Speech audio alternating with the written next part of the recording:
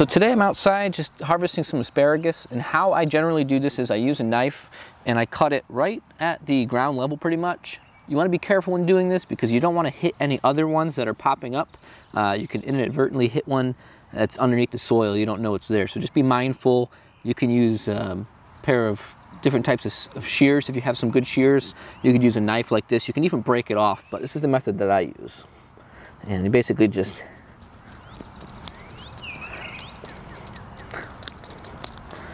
like that. And you can, what you do is you can snap this. It'll snap when it's ready. You don't want to have too much of the fiber because it's very tough and chewy, but you can use that for other recipes. Generally speaking, I'll cut these up and I will put them in my eggs for breakfast, or I'll grill them up with some steak or something along those lines. If they're about this size, you can typically fry them up in a pan, but if they get to be like some of these ones here, these are monstrous.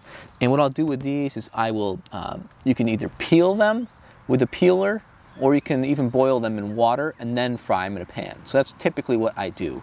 So I'm gonna harvest these. We have a thunderstorm coming. It snowed the other day, 2 days ago. We got an inch of snow and 2 days of frost. So hopefully everything in the garden is surviving.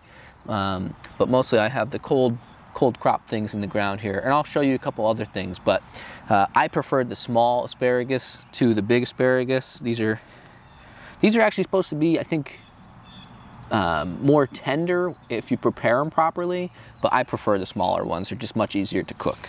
So these are actually 4 years old. We started harvesting them last year. You can harvest them in their second year as well, but you want to do it for a shorter period of time, so maybe 2 or 3 weeks. Once they're fully established, you can harvest for up to 8 weeks or so, and I think you want to stop sometime in the beginning of July or end of June.